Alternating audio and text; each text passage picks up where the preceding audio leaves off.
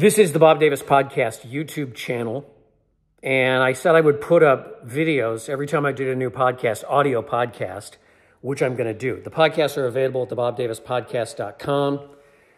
Give you a little bit of background about why I'm here and why I'm doing this way. I appeared with my friends in Quartzsite, Arizona on Peter Santinello's channel and a show, a video about off-the-grid life in Arizona and Quartzsite. We had a really good time, and I really appreciated Peter basically giving us all a break. And we've all had a lot of input to our emails and our websites and whatnot. And I've been podcasting for a long time, since 2009. And I have a lot of podcasts, 1,098. And he said, you've got to start doing some videos. You need to start putting some new videos up. And then I thought, well, I'm just going to activate the channel. So the last podcast I did, podcast 1098, is entitled Activating My YouTube Channel. So I am doing that. This is the truck that was in the desert. It's up here in Wisconsin in the shed. The shed is a place that my father-in-law, who just passed away, used to do a lot of his work, and we did a lot of stuff up here. We helped him out an awful lot, and it's up in the middle of nowhere up here in Wisconsin, the farm district, and there's boats and cars and vehicles and stuff in here. I am ensconced here sort of as double insulation, because when I got here at the 1st of April, it was still pretty cold up here. In fact, we had snow at that time, and so I've been in the shed because it's double insulation. For people who think, oh, you just did a thing and you were in this beautiful cabin, the cabin is right down the road here.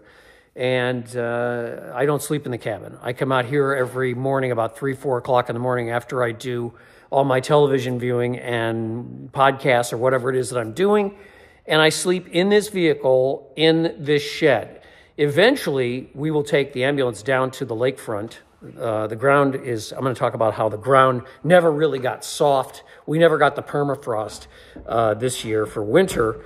And that's kind of a fun little story. I'll talk about that. But basically, I sleep in this vehicle pretty much everywhere. So I'm always in nomad mode, and I sleep in this vehicle, and this is home.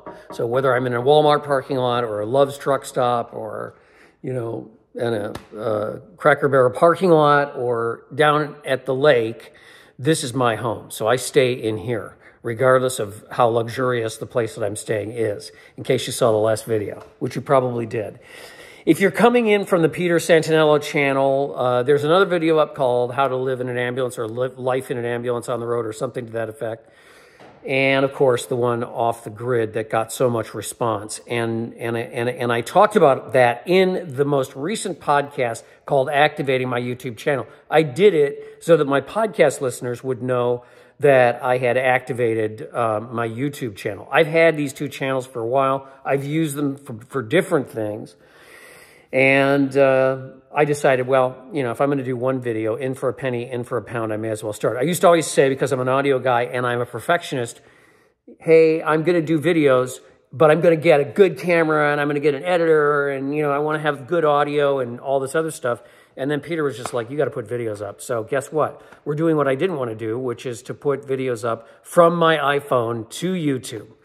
But it gives me an opportunity to do some additional content. So whenever I finish a podcast, there's always additional content that I didn't get to for whatever reason. And I forget, I'm doing a lot of these podcasts, stream of consciousness. I forget what I was talking about, and I forget to include something, or something will get edited out for whatever reason. This is an opportunity to put some content in that's a little bit different from the audio podcast. So if you're an audio podcast listener and you come to this channel, you might get a little something different, and vice versa. And I started out by saying, one of the things I've noticed from comments is people just don't understand the difference between an audio podcast and a YouTube channel. I don't consider YouTube channels podcast. This isn't a podcast. You don't have to look at me. You can, turn your phone upside down and just lay there or sit there and listen to it as a podcast. Or you can just download a podcast and listen to just audio only. So this is where we get into this whole production world. People want to see where you are, and they want to see more about everything and where you are, and they want it's television. except I'm not going to use it that way initially, and I'm going to use it basically to say, look, there's a new audio podcast. It's available at the bobdavispodcast.com right off the page. It's available at iTunes. It's available at Google Podcasts. It's available at Spotify. And you can find it through summer edition of the Bob Davis Podcast. I will also tell you that there's a lot of Bob Davises. So there's a couple of guys doing podcasts that are named Bob Davis. One's a preacher. The other guy has a car dealership someplace down in Texas, and there's probably more after that. So you got to enter the Bob Davis Podcasts, and that's the URL right back there for the Bob Davis Podcasts. It's on the side of my truck. I did the podcast about reactivating my channel, where I did all of this sort of in depth, explained why. And one of the things I talked about was how podcasts are very one-to-one, and they differ from YouTube channels because these, you're shooting video, so you feel like you are talking to more than one person. Whereas with audio, you really are talking to one person, one at a time. One of the things I've noticed on YouTube channels is that people shout because the camera's way over there, or they shout because the camera's out there and the people are out there, and so they shout, and you don't have to shout. This is why I like podcasts, because the communication is very one-to-one. So you can be very, very quiet. You don't have to be shouting. And I really like that about podcasting. On the other hand, the response on YouTube is so much more. And this is a tremendous alternative to social media. So, YouTube is social media to a certain degree, but I'm talking about Facebook and other types of, aside from Instagram, social media channels where the response is just a negative experience, or it just lays there. YouTube isn't like that. So it's a good suggestion to use YouTube. So that was one of the things I talked about. Then I got into the stuff that we were talking about in the desert with Peter. I mentioned that Peter's wife edits his videos, and she really put her heart and soul into off-the-grid living because she was so taken with that concept. She's European. She's from the Ukraine. There's obvious reasons why people from the Ukraine, as well as the rest of Europe right now, really, and Europeans in general, have always been fascinated with the American Southwest, but especially these days with the difficulties. I think the desert and nomad life in general represents something greater than just freedom to them, because it's almost like a dream to come out to the desert and hang out and do stuff. And so I really appreciated what she did. I appreciated her editing. I noticed the editing even before he told me that she edited it and does all her editing. I really appreciated what they did, and thank you, Peter, because it's a great video. And I appreciate, when somebody has passion for something like that and they put their heart and soul into the work, it shows. And I think that's really important.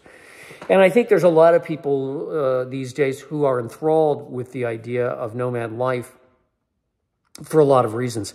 I'm a nomad. I started traveling in 2014 off and on. I wasn't a nomad then, but I lived in this truck going back to 2014 and 2015. I got this in like February of 2014 and took my first trip shortly thereafter. It didn't have, there was no electricity inside.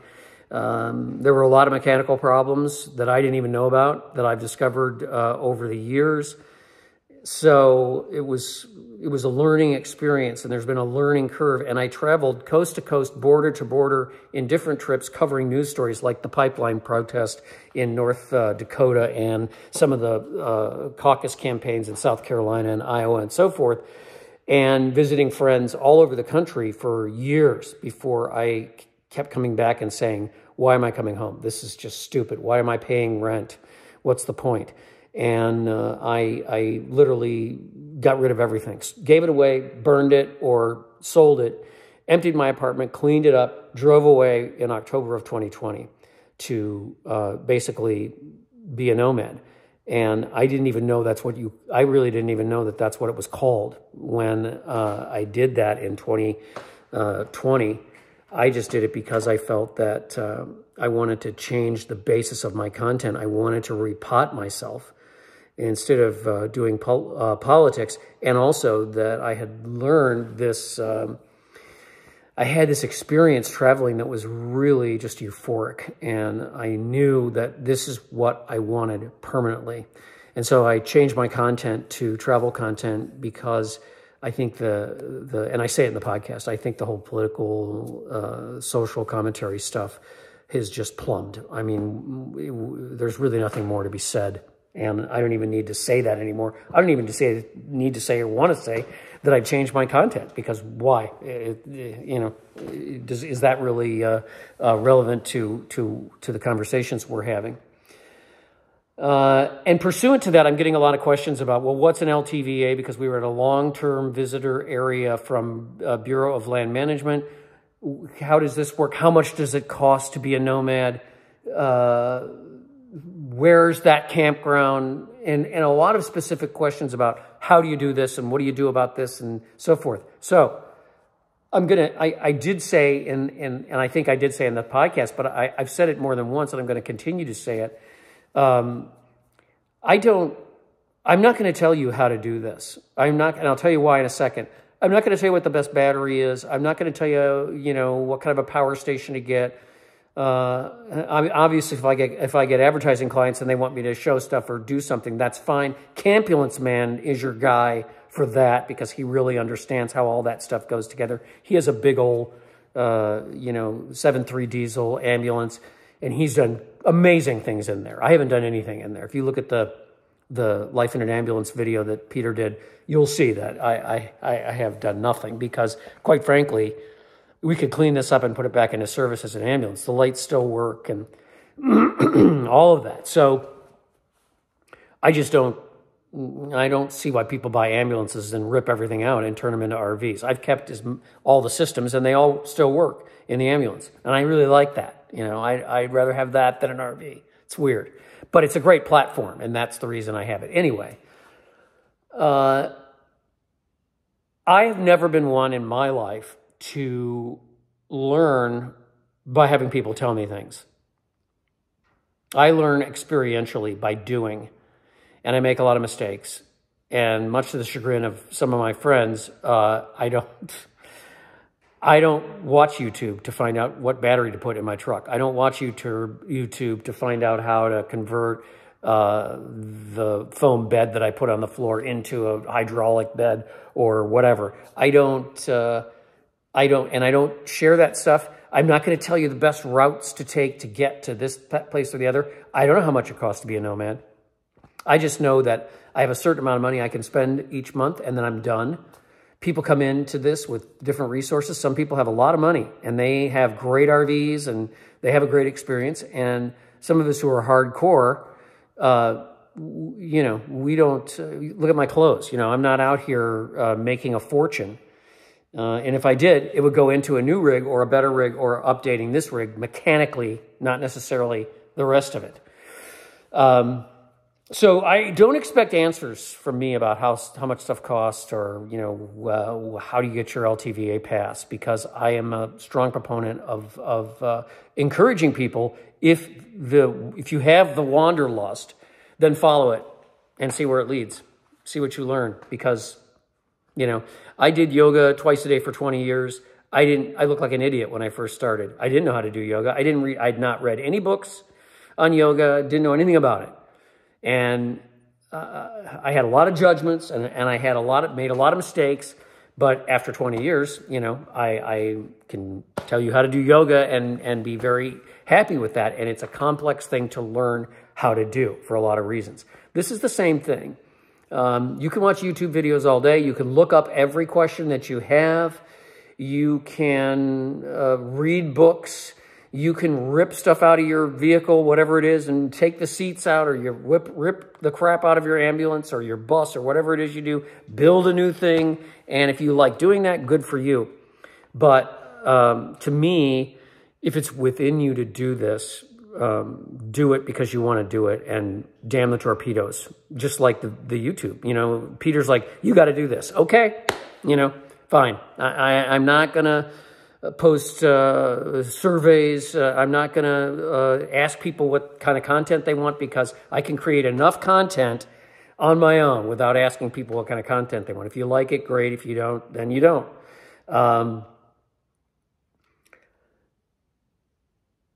I don't like that I can't edit this. I have a lot of vocal tics, and I'm going to really have to watch as I do this. That's just an aside.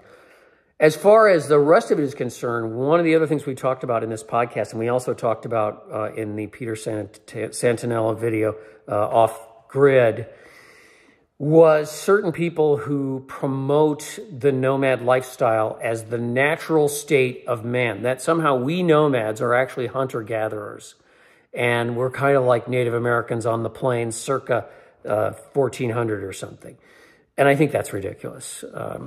First of all, and this guy is telling people, hey, everyone should do this. You should quit your job back in the jungle, as he refers to back in the world, and you should run out and become a nomad because this is for everyone. It's not. It's not for everyone. Some people can do it and they love it. Some people really struggle. And I've seen people come out living in their cars and really struggling because they were unprepared. I got prepared. Even though I'd had camping experience, I mean, I camped for years. I know how to camp, but I was unprepared for the psychological ups and downs, unprepared for the physical ups and downs, and a lot of the other logistical issues that you deal with that you may not have those problems. You may have other problems. And so the only way to know it is to learn it by doing it. It's really not that big deal. You get in a vehicle, you get in a vehicle, and you drive. And then you go places. You go to Bureau of Land Management. You go to Forest Service places. And over time, you talk to people and you learn things. And the reason we are poking fun, for example, at the bus people, the hippies, or the van life people, or whatever, is because this is what we do when we sit around the fire. But you're also in the process of poking fun at people. Well, why do they have that RV? Why do they have that rig? Why do they do it that way? Why do they do it this way? Because you're in there and you're out there. And when you're talking to people around the fire, well, you know, that's what you talk about. And that's the learning process. It's like getting a master's degree in doing this. And I really believe that the best way to learn it is to do it. And I don't believe that people should be exhorted to do this because it's quote unquote man's natural state.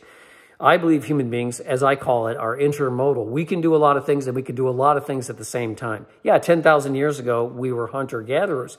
And I'm sure that those guys were like, we got to find a better way to do this. And somebody came up, probably a woman, with the idea of farming. And so the men continued to hunt and the women farmed, and then things developed. What do human beings do? We make tools, especially Homo sapiens. You know, crows make tools, but Homo sapiens, humans in the present state for the last 10,000 years, we have progressed by making tools and because of language and because of networking, working with each other and community, the communities that we develop. Well, cities are nothing more than large communities. And yes, they have their problems, but I don't want to cast aspersions on city and urban life. I do believe, especially in suburbia, there are pressures on people today that didn't exist 40 years ago, 30 years ago, 50 years ago. Certainly pressures on people in the cities for various reasons. But the answer isn't necessarily, oh, your problem is you're not living your best life as a nomad, because nomads are hunter-gatherers and human beings are designed to be hunter-gatherers. I talked a little about that because I wanted to clarify some of those points in this most recent podcast, Reactivating my YouTube channel. Because I wanted to go over some of the stuff that we talked about in the video and lay it out. And I talked about Rousseau, who is the French philosopher who is essentially the font of a lot of this hunter-gatherer, the new hunter-gatherer idea that the first fence destroyed the hunter-gatherer lifestyle, and it was the best lifestyle in the world. And versus Hobbes, who believed that there had to be some controlling authority to keep order and maintain resources and husband resources. And in almost all these hunter-gatherer tribes, there were central authorities. They weren't just complete anarchy. And what was the other thing I was thinking about in the midst of all that? I'll have to see if I can get back to that mentally, because there was another point in there that I wanted to make that I thought was really important. Oh, yeah. There's a professor from the University of Nebraska. Incidentally, there's a lecture from him about hunter-gatherer on YouTube. So if you just search it, you'll be able to find it. And it's a long lecture, but he talks about what they know academically about hunter-gatherer life versus life today. And one of the things that I think goes along with, if you will, the idea of the noble savage is that hunter-gatherer groups, whether it was in Europe or North America or South America or wherever human beings were 10,000 years ago or 100,000 years ago, it was a bucolic, safe, calm, quiet lifestyle, and everyone was happy. If you read the Lewis and Clark logs, which are available, great writing and great information, you will find that there were many, many Native American tribes who were in much better positions than others. Some of them were quite well off, and some of them weren't quite well off. It's also true that, so if you take the current population, even with conflict in the world today, and all the crime in the big cities and so forth, about 1% of the population of the earth today loses their lives due to violence. In a hunter-gatherer milieu, it was about 12 to 13%. So it was a very violent lifestyle, substantially more violent than I think people really fully understand, who are pushing the nomad lifestyle as some sort of recreation of the hunter-gatherer ethos. It feels like that when you're doing it, but I don't think it's the natural state of man, and I don't think people should be going out in their cars and throwing caution to the wind and going out in their cars or going out in minivans, because you do need a little space. I wouldn't go out in a minivan. When I first started considering doing this, you know, I had the ambulance because I bought the ambulance to promote the podcast around Minneapolis and St. Paul. That was all that was in my mind. And I had been doing some traveling, and my friend Ed Johnson, who got me this, $4,000, by the way, said, you know, Bob, we're getting you an ambulance, because I was going out in my car and traveling and doing podcasts. And he said, we're getting you this because you'll have heat, you'll have a place, and you'll have a better experience than just going in your car. I would do speed runs to Chicago on my Crown Vic, and I would go down to West Virginia and stuff like that. So we got this, and that was the impetus for this thing. I wouldn't go in a car. And people are being told, yeah, just go in your car. You're fine. And the other thing I talked about very briefly, and you will find that when you watch this and I do content, and it's based on the podcast, I will do podcasts about the economic stuff that are very specific. I won't do politics because I think it's a dead end. But I will do very specific, fully prepared podcasts about the economy, giving people a broad picture of what's going on in the economy. And so it'll be fun to do a YouTube video after I've done something like that. But I've done enough research in the last 6 months to a year, 2 years, and a lot of work back when I was doing talk radio every day. I know how to evaluate what's relevant, what isn't relevant, and add context to broad statements that are put on YouTube in particular that are alarmist about what's going on. But having said that, given the fact that the money supply is contracting, given the fact that we're having some banking issues, given the fact that interest rates have been raised pretty rapidly, given the fact that commodities are starting to settle in terms of price, and we're getting what's called deflationary money in a lot of places, the possibility that there could be some very traumatic results in the economy are significant. And when that happens, you might find people heading out into the desert and heading out and embracing the nomad lifestyle in vehicles and unprepared. And I told the story, and I guess I'll close with this. I told the story of a woman that I ran into 2 years ago at Plamosa Road, which is a campground north of Quartzsite, that doesn't have any facilities. It's just it's dispersed camping. There's no bathrooms out there. You have to have all that stuff with you or figure out a way to do it. Who had fallen down, and her face was black and blue. I mean, it was bad. She was about 65, 70 years old. And I was camping with a bunch of women, Darcy, camp host extraordinaire, Sandy, Pam of the Pambulance, and a number of other people. And she had been exhorted to come out, and in her car, she had a four-door Honda, and, you know, these women who I've since gotten to know all of them, Kathy and all of them, when they have a problem, they handle it. They are experienced nomads and experienced campers, and they handle their problems. They told her, you need to go home because you're unprepared for this. So I would just say, if you want to know anything about being a nomad, you've got to start thinking about being prepared, at least knowing how to camp, understanding the desert, what kind of animals are in the desert, if you're going to come out to quartzsite, and then just come out and get the lay of the land and don't give up your day job. Come out, check it out, go back, and you'll go back and forth a few times until you finally decide, you know what, I want to do this. This is really great. Because it is great. It's like a dream world. And it is freedom, freedom, freedom all the time. So I'll talk about that in the podcast. And as far as content for this channel, it's content. Some of it's kind of heavy and complicated. Again, I don't need to put up a poll to ask what people want to hear about. I really don't care. I'm going to do the content that I do on my podcast, and then I'm going to promote it on the YouTube channel. It is what it is. So, I mentioned that I was going to go down to the flat, and the ground isn't hard down there. So very quickly, we did not have a cold winter here. And as a result, it was cold. It was very snowy, but it wasn't cold. As a result, the ground, and this comes from the farmers, it never got permafrost. So it gets spongy in the thaw. And usually you have to wait till even early June before you can go drive your 10,000-pound ambulance down on the flat, and you'll get stuck down there in the mud.